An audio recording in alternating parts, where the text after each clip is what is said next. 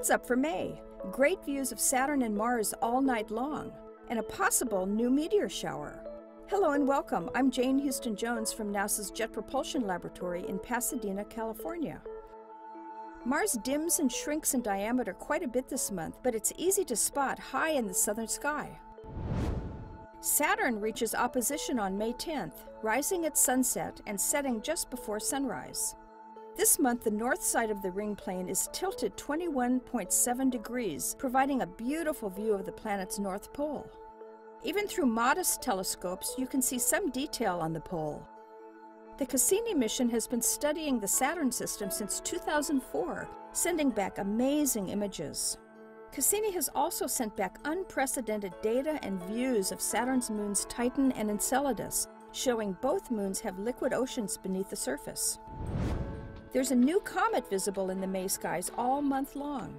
Comet Pan-STARRS C 2012 K1 will be visible in binoculars and telescopes, shining at magnitude 7 or 8. It's easy to find as it skims the sky below the Big Dipper. The best time to see it will be on dark, moonless nights at the beginning of the month and again from May 17th through early June. Speaking of comets, Comet 209P Linear makes a close pass by Earth on May 29th. You may be able to spot the small, faint comet as it passes the familiar constellations Ursa Major and Leo from May 10th through the 27th.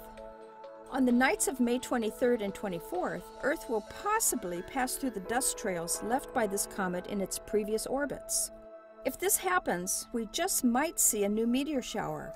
This potential new shower is so new that astronomers are not quite sure what to expect.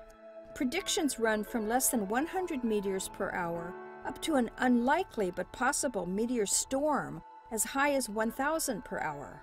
The meteor shower's radiant is near Polaris and the constellation Camelopardalis, the camel leopard or giraffe, and it favors observers in southern Canada and the continental U.S. Set your alarm clock for midnight on May 23rd and 24th and keep your eyes peeled for slow-moving but bright meteors both nights if you can.